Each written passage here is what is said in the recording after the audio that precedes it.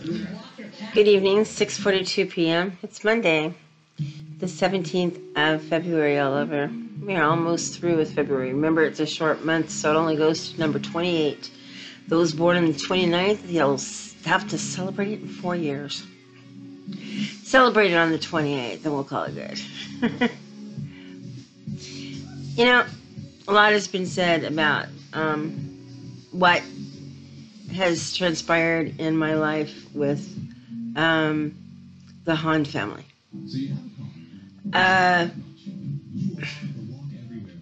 For many reasons. For one, I've known them for 4 years, so this wasn't just a stranger giving money. This was somebody who was thankful for what they had done for my daughter. They'd taken her out of the cold. She was freezing to death. She was homeless, living a very rough lifestyle. They brought her in, saved her life, fed her, made sure she was okay, and then put her on the bus home to me. The Hann family at that time, the father was alive, and he worked, and the mother stayed home, and their son, Chris, had never, ever had a job in his life. So basically, he was being taken care of by his dad, too. Things were just, fine until Mr. Hann died 2 years ago. He died in his sleep next to his wife. She found him when she woke up that morning, which is horrible. Just horrible. Within 6 months, they lost the place they've been living for many years, and they suddenly found themselves homeless. So they headed out to California thinking that there was jobs and places to live, and what they met up with was a high cost of living compared to Georgia. Completely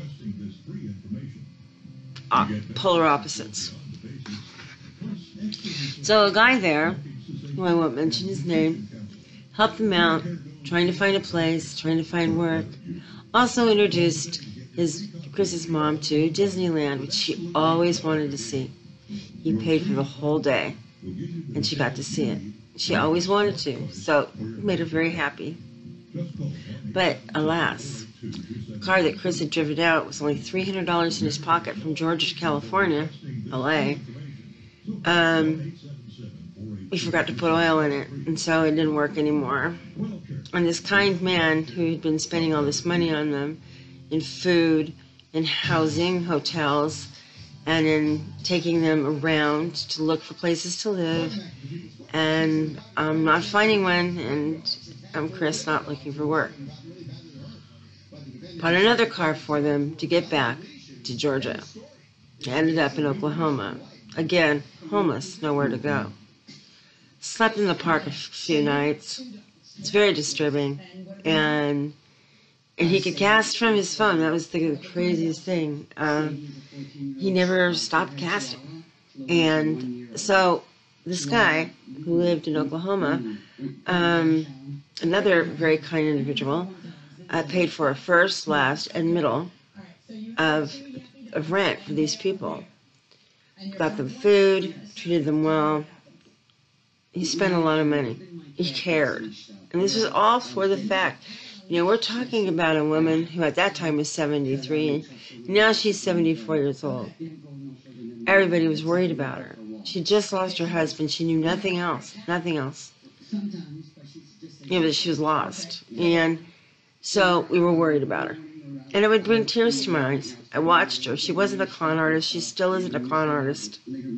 I have to defend Mrs. Hann on this. She's not a con artist. Her son is, and he became one. But the person that I knew 4 years ago was not. I helped. I made bad decisions. He promised me he would get a job, not beg online anymore, and take care of his mom if he had a car. That way he could get back and forth and not worry about Uber, because Uber's really expensive.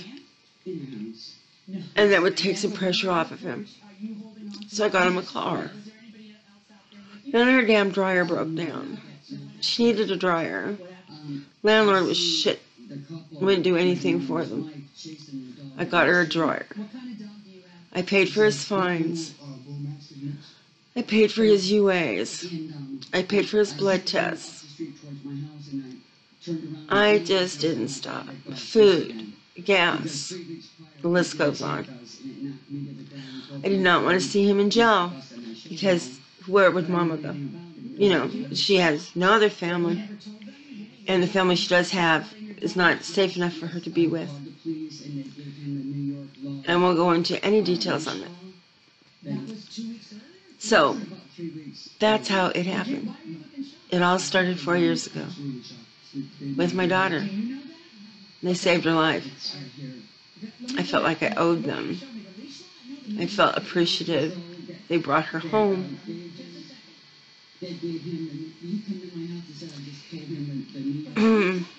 Some people have been sending me this. Chris has blocked me. Pictures of Mama. She has lost so much weight. Pelham police have made welfare checks many times on her. I can't do anything from Washington State, so it has to be people on that end of the United States that can make these phone calls and have welfare checks done on her and APS call or CPS. You know, it's all one and the same, I tell you. It's a protective services to help these people. When they get there, she refuses to go with them. She refuses to leave, and she insists everything is okay. She's basically being told what to do. And when Chris says, Mama, am I telling you what to do? No. She's rather cute. And when she got the doll about a year ago, it seemed to help her a little bit. She had lost a child. And so that doll represented a lot of things to her. Again, she wasn't faking. I know a lot of you feel that they're in on it together. And I don't blame you for feeling that. I don't. I can only imagine how it looks, but I know for a fact she's not in on it. She's just going along with it because that's her only kid. It's her only way of survival. She's going to do nothing. She doesn't know what to do. Her husband supported her whole life. She knows no difference. She's 74. She's diabetic. I'm suspecting early dementia. And Chris feeds her junk food. And promised her chicken. She didn't get chicken. I mean, this little things, it bugs me when I hear about it. I hear about a lot of things third hand. He's banned from YouTube, banned from Facebook. Now there's Instagram. Is he banned from it? I have no idea. You know, I don't know. According to what I've heard, he's still begging and having his ups and downs, and he's been stealing her medication, so he's even worse, drinking a lot, and he started meth a few months back. There you go. Watching a family go from here to here. It's been hard. There's nothing more I can do. I cannot afford to help them anymore. When I finally stopped helping him, he ripped me apart. A person I've never known before. I couldn't believe it. I told him he'd be sorry that he did that. You know, and he was. Or not. He may not have any conscience whatsoever. I have no idea. But it seems to be a pattern of his. People who help him, if they stop helping him or tell him no, he goes against them, starts blocking them, starts calling them names, saying terrible things about them, and destroying their reputation.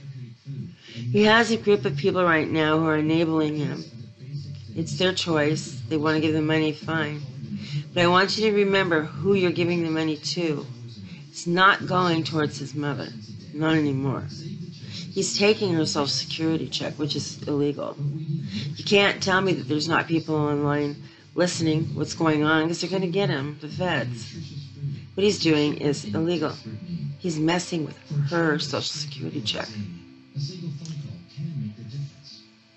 Begging online, I don't think it's illegal. I don't know. Facebook won't do anything about it. So people get him banned. I mean, you can flag somebody so much and they get banned. You know. So banning him is not going to work. I think getting him some help would. Maybe he needs to serve some time in jail for a little bit. I don't know. People willingly giving him money, and I was one of them, it is not illegal. He's just considered a scammer. Somebody who scams money off of women especially. Some men have given him money too. But the women, they think hard. And some of the ladies involved really are attracted to Chris. That was not my case. And that's their business. But Chris needs stopped. His mother needs help. When will people help her? Help her. Make a case for it. She needs to be removed from the home, put into a safe environment, and somebody else look over her Social Security check that goes strictly to her. You know, she'd probably be put into a nursing facility. She's not well enough to be on her own. You know, or maybe they could put her under assisted living and she'd surprise everybody. You know, she'd miss Chris something horribly. But again, he's going to end up killing her. You know, giving her the wrong food, driving around for hours, and she wants to go home. Please take me home. It's got to stop.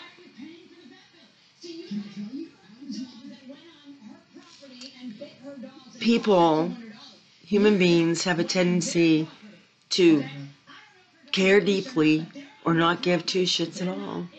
They enjoy that drama. And it's turned into a drama. And the only reason why is because How to Save Mrs. Hann is coming to view. And it's not even about Mrs. Hann anymore. It's about Chris. What do? You know? I remember a good family. I remember a family who saved my daughter's life.